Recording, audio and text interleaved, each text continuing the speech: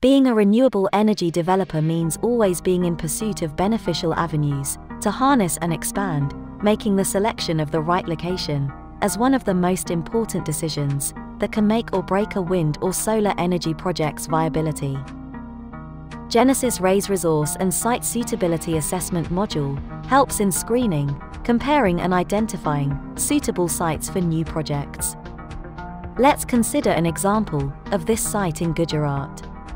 Now, by simply activating our dynamic weather maps, you can pan around the entire location and get the hourly resource availability over the last 10 years, because the generous and constant availability of harnessable resource is an absolute essential.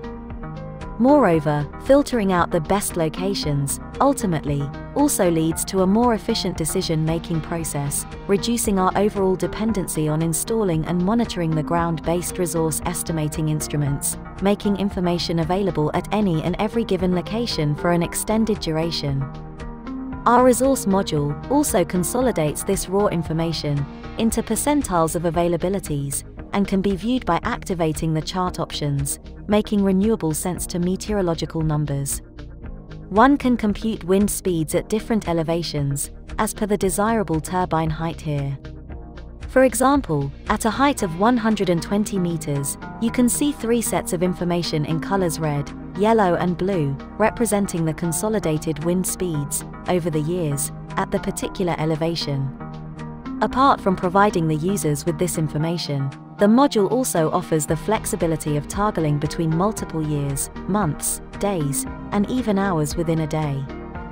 By selecting a particular timeline, you can visualize very closely the wind performance at the selected site and perform in-depth generation forecasts, also assisting in spatial planning procedures, providing visual representations of the wind rose charts showing the directions of speed distribution, shortlisting the dominant direction for installations and harness.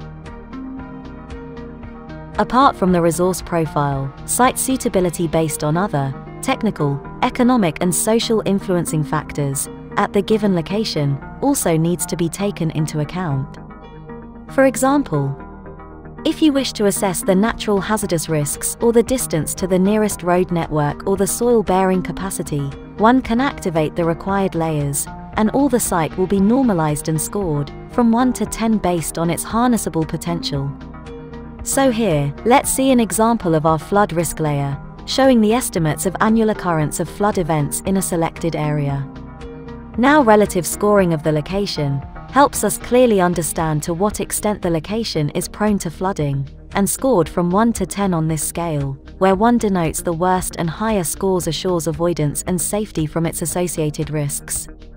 Then again, there might always be sites which are good across all factors: resource, connectivity to transmission network, favorable land use type, but then just in case they fall into areas that are protected by the government, banned for development by the aviation authority, or have been cordoned off by the military, or under strict forest cover conservation mandate, etc. Our tool also offers your project the much-needed safeguard against many subjective factors, providing an insight into the exclusion zone where projects may not be feasible whatsoever.